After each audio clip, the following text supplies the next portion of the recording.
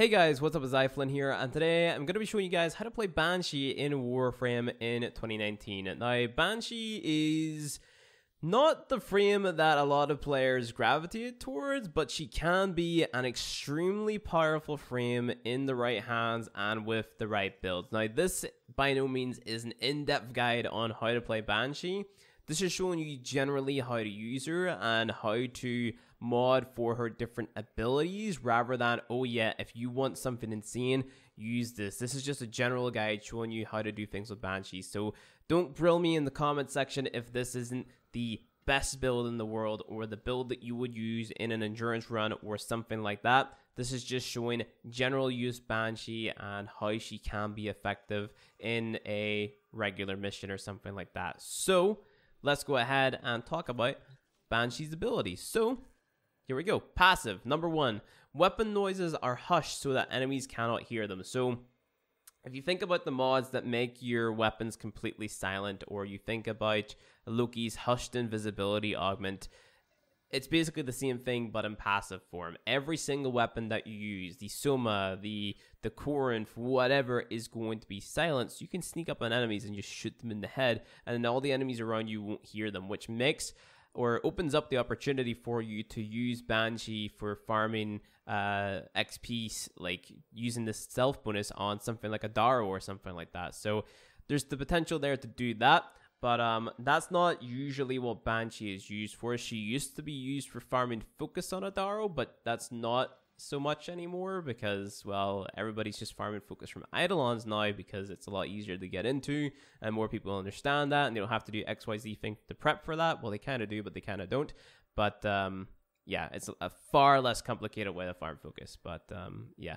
So Sonic Boom is her first ability. Banshee emits a sonic shockwave that pushes targets in range with enough force to incapacitate or kill attackers. With my build, I've got a 17.5 drain on that with a 21.75 meter range, 112.5 impact damage, and a strength of 135.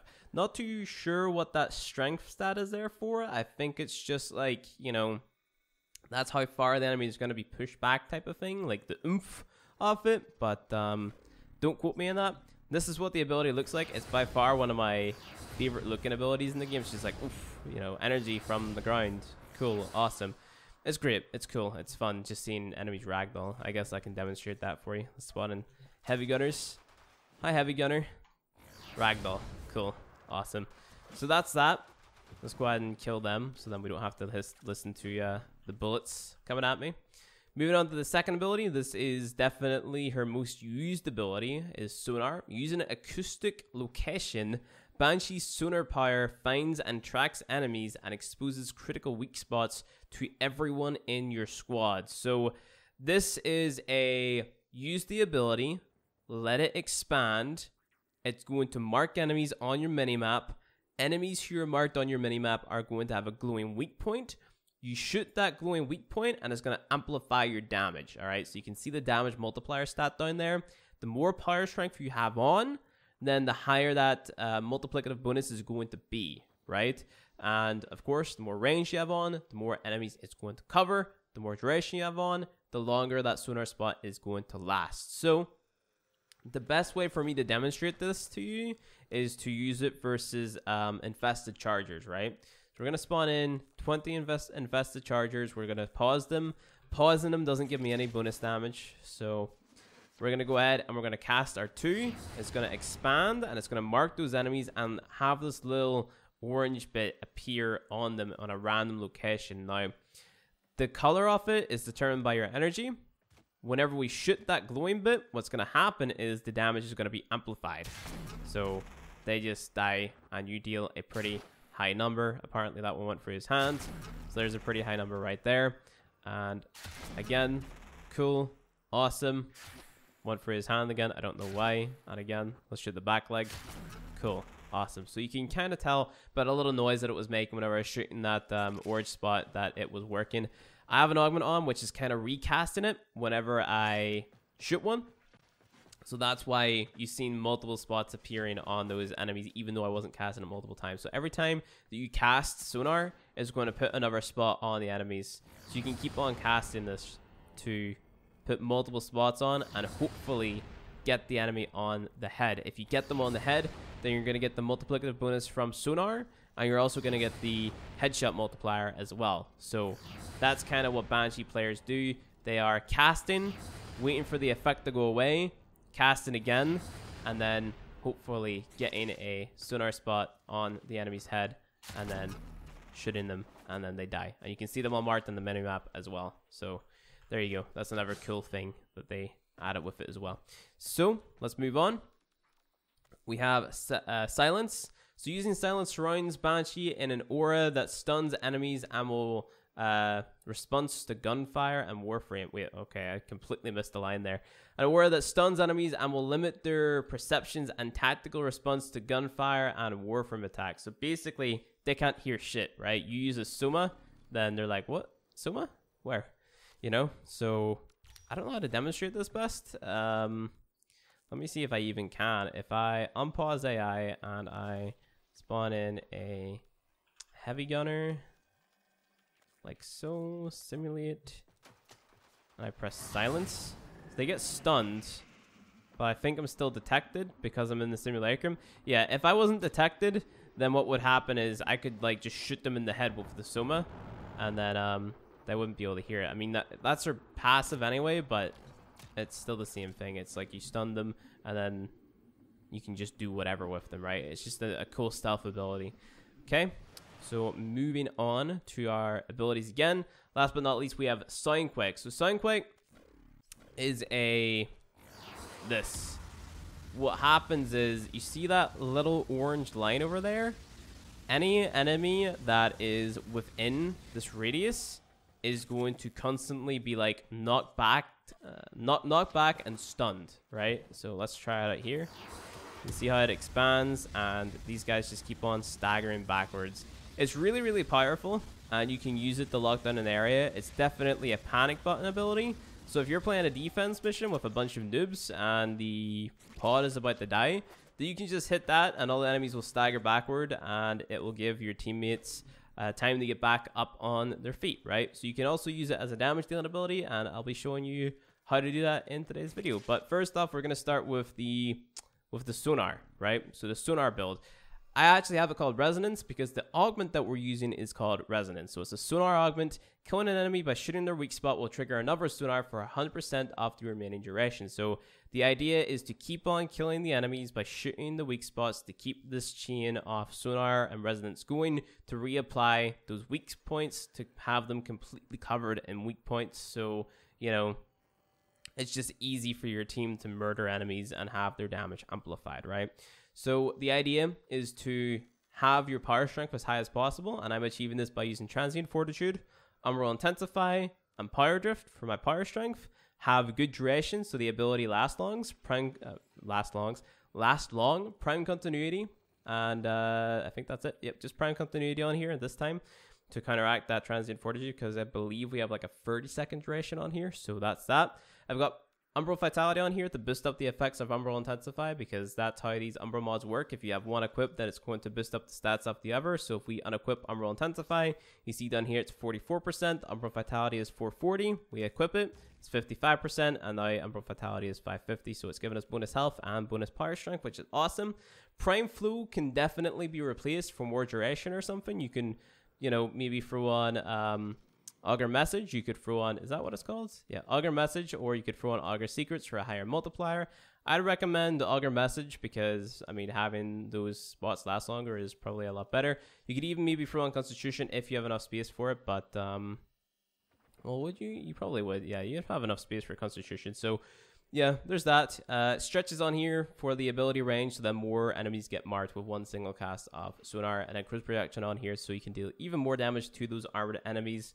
So yeah, that is that. So all we have to do, I'm going to go ahead and re-equip the Dread because it's a cool slash weapon, and I'm going to be showing you this versus the Chargers because I just feel that it's most consistent on the Chargers, right? You can definitely use this versus armored enemies, but I prefer showing this off on the Chargers. Whoops, I should probably pause them. Let's go ahead and try again. Charger, like so. Yep. Pause AI. Awesome. So Them being paused isn't giving me any bonus damage. So we go ahead and we cast Sonar, wait for it to finish. Cast it again, wait for it to finish. Cast it again, wait for it to finish.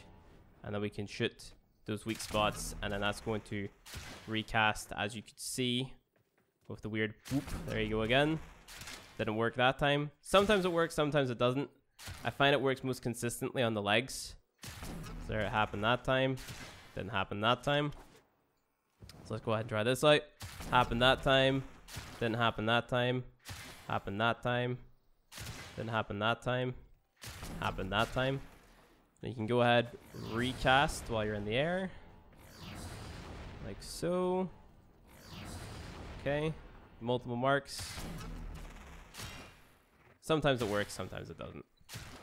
You just gotta be wary of that. I think there's like a time in between, like kind of like a ghost cooldown sort of thing, where you don't know that you have to give it a little while in between the resonant cast, because there used to be a bug where you could use a Warframe like Equinox, which is constantly dealing damage to enemies at their feet, and you'd have Banshee players who were using Sonar, and then it would constantly be reapplying, and it would spam that little weird sound and animation so much that it would actually crash people's games. And yeah, so it was crazy, and I think that's also to prevent people from using beam weapons to constantly be reapplying the marks with, what's it called, resonance as well. So that's probably in there, like a ghost cooldown type of thing to prevent that from happening. But moving on to Soundquake, this is an interesting build. I have as much power strength as possible stacked on here. I would use this in the likes of Hydron if you're carrying a friend to just get their levels and stuff up. I wouldn't be using this practically to be dealing damage to enemies, because whenever the enemy's armor scales up or their shields start to scale up or something, this build is definitely going to fall off, because Soundquake doesn't have that great scaling. But we are using the augment called Resonating Quake. Soundquake augment forgoes channeling to create a shockwave that deals 20 times damage at the epicenter, gradually weakening as it expands. So enemies who are closer to the initial casting point are going to take more damage, right? But as it spreads out, because it's going to be acting more like a wave this time, then it deals less damage, right? So instead of being like a toggle ability where you press 4 and then it drains energy over time, it's now just a single cast, and it just spreads around you in a radius, right? So having as much damage on there as possible is ideal, okay? So I'm going to test this versus level 100, not level 100, level 60 heavy gunners, right? So let's spawn in 20 of them, and we're going to make them, well, let's say level 50, right? That's about the level of Hydron. Okay, we're going to simulate them. We're going to jump into the middle. Now pay attention to how much this costs, because this costs a lot. So you definitely want to make sure that you're using Energizing Dash. You can see how that doesn't deal a lot of damage because they're far away, but if we're closer to them, then it deals a little bit more, right? So you're going to be using this versus pretty low level armored enemies, if at all. I wouldn't recommend it, because this used to be so broken that they had to nerf it into the ground. So it's just stand still, cast. You kind of need to have an energy vampire trinity with you, or a energizing dash like that right there to regen your energy, as you can see down there in the bottom right hand corner. So it's not the most effective anymore. It used to be meta, but no longer, you know. It can definitely work versus the likes of chargers, right? Like unarmored enemies, but versus armored enemies like that, it's not going to happen. It's definitely not going to happen. So pay attention to the amount of damage that we deal here. It pretty much one-shots them, right? They're level 60, but they have no armor, and they are definitely like some of the weaker enemies in the game. You can see this guy, he has half of his health because he was further away, but if we hit them near the center, then they bye-bye, you know? So that is that. And then we have our Savage Silence build, which is definitely my least favorite build in Banshee. I find that this never works for me whenever I was trying to do it on a Daro. But the idea behind this is to have a high duration and a high range. That way, whenever enemies come close to you, then they are stunned, and you can just, you know, murder them with whatever, right? So the idea is to, let's go ahead and let these guys run towards me. Okay, I did. Okay, so we jump over here, and we press our silence. they're going to be stunned, right? I do have an augment. Let's go ahead and read what the augment does. So, finisher damage is increased by 300% while silence is active. So, you can go up to enemies and you can do finisher attacks on them when they are silenced. It's kind of weird because it's got good range, and you still want to make it so that your sonar is working fine. But then if you do that, then you can't really make use of the augment. So I don't know. I wouldn't recommend this build if you're, you know, using it practically, but I don't know. That's just me. I'm not a big fan of it. I know there's people out there who use it on a Daro and they just go through. They have a little bit less range on it, but my idea is to just have it up at all times. That way enemies are just going to be stunned before they start shooting at you or whenever they come close. So you can decrease the range on it or something, or you can even decrease the duration and then have it so you spam it, right? And then they become stunned again. It's entirely up to you what you want to do. But yeah, that's just how I view it. I think that ability kind of needs a little bit of a rework, but yeah, that is pretty much it, guys. I hope you enjoyed this how to play Banshee video. If you did, go ahead, hit that like button below. If you want to see more Warframe content from me, hit subscribe, and I'll see you guys in the next video.